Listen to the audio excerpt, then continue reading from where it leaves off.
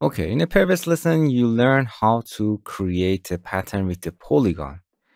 It's very easy. You can click and then click and drag. You can hold in control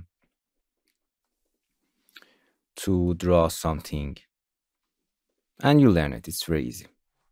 And now we want to learn how to edit it. If you go into the select transform pattern, you can select it and transform it. And as you can see, if you go in here, we have some tools that in this lesson I want to explain. Edit pattern, transform pattern point segment, edit curve point, and we can remember the shortcut when you want to use a professional in Marvel Designer, edit curve point, and the other tools I will be explained in separate lesson. Okay, select it and you can select edit pattern. As you can see, the shape of the mouse is changing, and as you can see, all of the point and the segments are selected. Click in empty space to deselect everything, and now it's very simple. As you can see, if you're going mouse over the point and the segment, this is a segment. As you can see, it's a blue line, and this is a point. The segment is the line, the curve between two black point. As I said before, for example, here, as you can see, we have lots of red point that you cannot see them.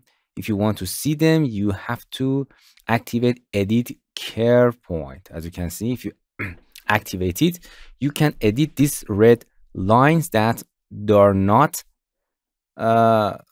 as you can see, if you going mouse over this segment, all of this line turn blue. It means it is one segment. The red lines are just for defining the curves. Okay, go back to edit curvature, edit pattern. As it's very simple, you can click and drag the points, and as you can see, you can change the tangent. It's very easy. If you can hold in control, you can break it if you want. Nice. You can change the curvature here, or you can click and drag and change the segments, or if you want to move it in an exact number before releasing your mouse, right click. And interesting, you can moving the distance line 1 or line 2. It's very interesting. Distance move, you can change a number, or if you want to give it exact number in XY, because this is a 2 pattern. And here, as you can see, this number is exactly this number.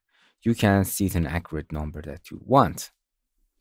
You can do it with a line before releasing your mouse, right click, and you can move that distance. And as you can see, we have a lots of lines. This is a guideline. These lines, as you can see, these two lines are guiding. If you right click, these are smart guide. You can turn it on or off if you want. So this is all about editing pattern, as you can see. If you right click, we have a lots of tools here. You can convert it. I will explain them later, but you can delete point if you want, or you can right click, convert it to the curve point. As you can see, it's gone because it's converted to curve point, not exact point, or right click here, you can convert it to the curve point also. So you can edit any pattern in this software. It's very nice. You can change the tangent. It will work better in this tool. Transfer point and segment. As you know, if you go into the transfer pattern, as I said before, as you can see, you can rotate your pattern, change the size. As you can see, it's changed the patterns, whole pattern at once. But as you can see, we have a lot of handle to control it. But if you're going to transfer point and the segment, you can then click and drag, select some points and the curve, or you can hold in shift and select just these 2 points, and you have that handles to rotate it, to move it. As you can see, you have to go to the data line to move it, or you can scale it. Nice, you can access it. Or if you want to rotate around this point, Double click to activate the pivot point and transfer it here, and then you can rotate it based on that point. Imagine how powerful this tool is. Nice.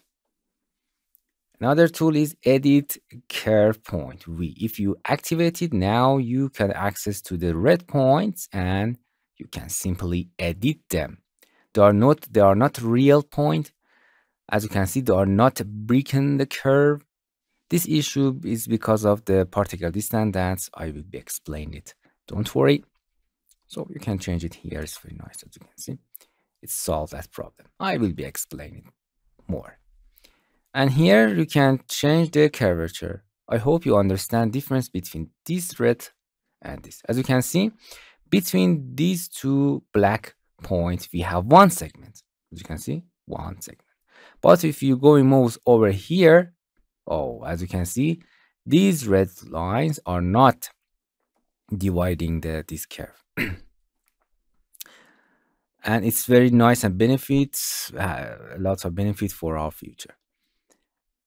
As you can see, between this and this, we have one segment. These are segments. Nice. Because of that, we have transfer point and segment. In this software, these are point and these lines are not curved, they are segments. Another tool is edit curvature. It's very nice. You can just click and drag to edit the curve. Nice. Without adding any curve point. To add a curve point, you can go to the edit curve point and just click. And now drag. And in this case, you add a red dot, a red point to edit curvature. If you want to add, if you want to just change the curve without adding any red point, just edit curvature. It's very nice. You can just change the position and curve of this curve. Nice. You can right click, going to the edit pattern here. You can also right click to this line. You can delete that line if you want. Right click. You can change the length if you want. I will be explaining more, but it's very easy. You can change the length of that. And I want just to convert to the curve point if you want. You can convert this tangent to the curve point. We have a lots of tools. When you right click it, I will be explain them relative common to this lesson. Don't worry, we explain them in detail. Okay, it's enough for this lesson. Hello my friends, to continue these tutorials on YouTube, subscribe us, like us, and hit the bell icon. And now you will be alerted about all of the amazing videos that we release.